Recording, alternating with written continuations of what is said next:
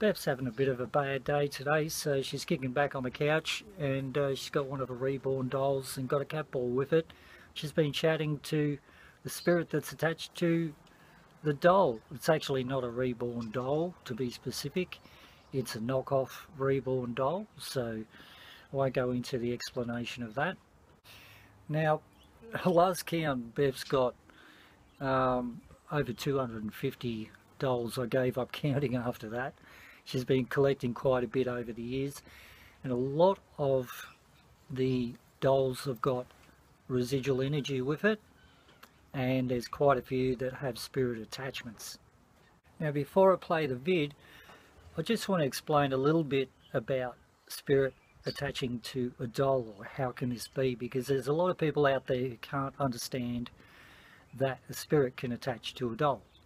In the paranormal and spiritual world, it's very known that there can be residual energy attached to a place, to land, to a house, to a piano, to a ring, to a car, to all sorts of things. It's the same with dolls. Now the thing is, it's much more preferable for a spirit to cross over. When a person dies, the spirit crosses over. But sometimes this doesn't happen and they become earthbound. Now what happens to the person is they connect themselves to an area that they're very familiar with. There might be some sort of an emotional attachment to land, to a house, to a car, to a ring, you name it. And the same goes with dolls. It's the same scenario. When a person dies and they don't cross over, if they have some sort of attachment to something, they tend to hover towards whatever it is, whether it's a land, a house, an object, car, even a doll. If they had some sort of an emotional thing with an object or a doll, they will hover around the doll. It's not like they're embedding themselves in the doll. It's like there's a spiritual cord, like it's an emotional cord attached to the doll. The spirit is free to roam around a house or roam around anywhere they want, but it's like a little bit of a bungee cord. It just pulls them back in, it attracts them back in to that doll. So that's how you can get a spirit attached to a doll, remembering that it's never inside the doll itself, but there's an attachment to it. So when you do find a spirited doll, if you're a medium, if you're sensitive, you'll pick up that there's a spirit around that doll, attached to that doll. You can use paranormal equipment, i.e. what we're going to show you, cat balls. You can use REM pods, you can use K2s. We've used all sorts of different things to communicate with that spirit. If you're a medium, you can connect directly with that spirit that's attached to the doll. It's no different that in a house being haunted, or like a spirit hanging around a house, or hanging around land, or hanging around a car, or attached to a ring, hanging around a ring. There's no difference at all. A doll is the same thing.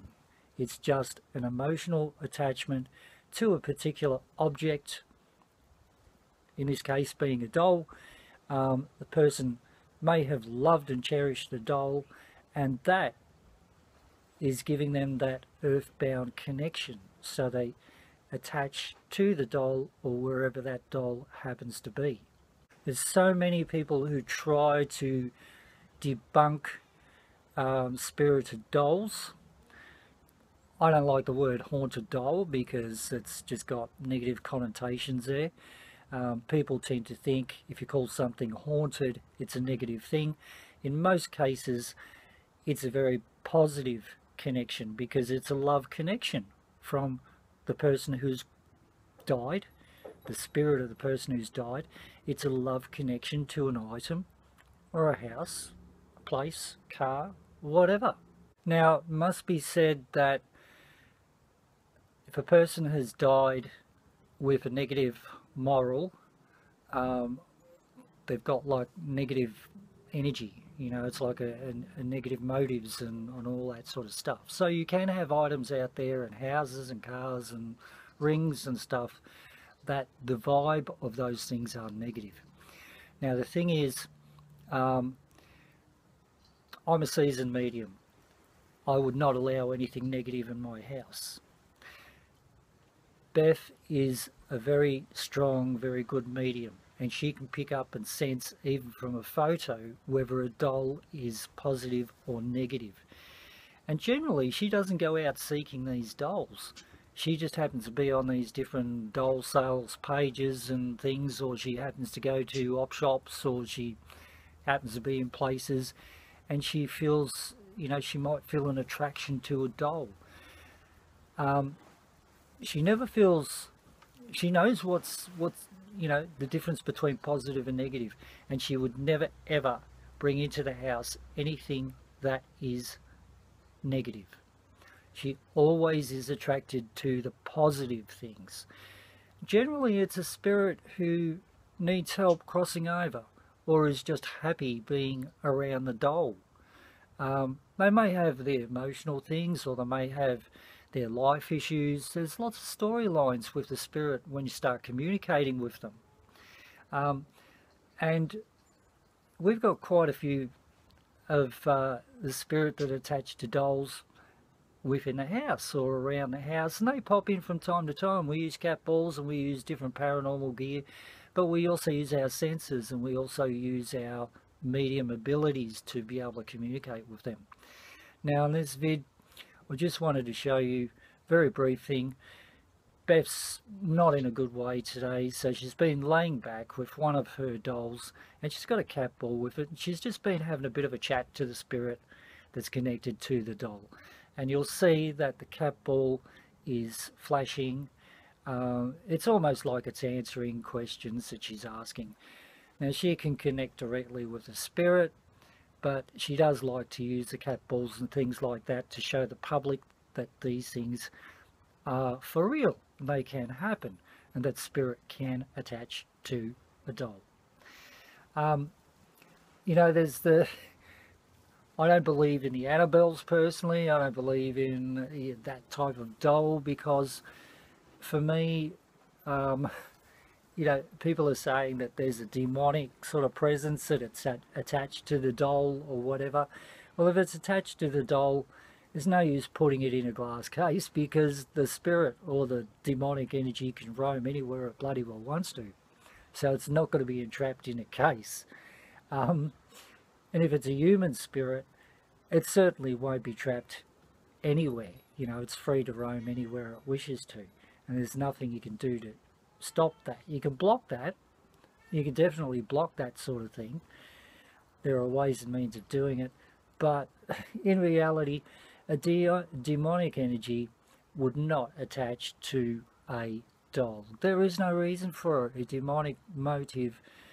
I've worked with lots of different types of demonic energies, and basically their motive is to control the living, not an inanimated object. Okay, so as far as I'm concerned, anything they call a demon doll is just a load of twat waddle. All right.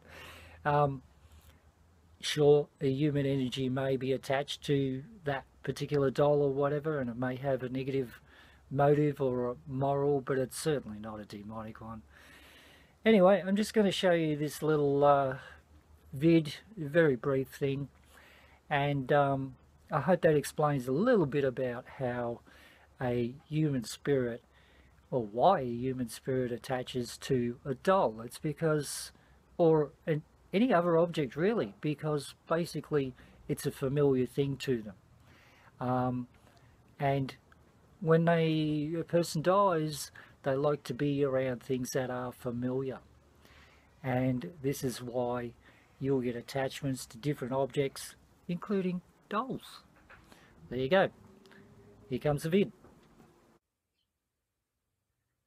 Hello. Hello. Hello.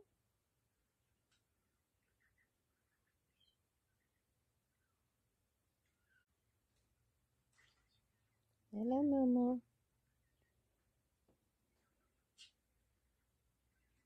Hello.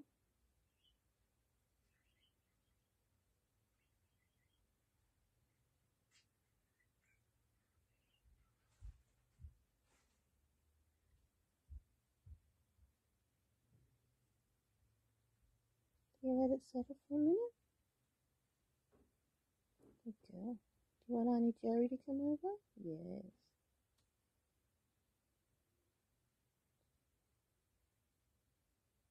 You let it settle for me for a minute? You gonna stop? You gonna stop? No, you're not gonna stop. There. Can I ask you something? There's your cat ball in there, isn't it? Mm.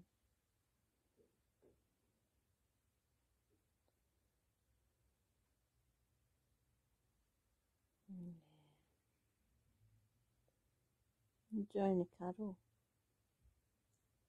Do you want Auntie Jerry to come over? Gone back to sleep, I think.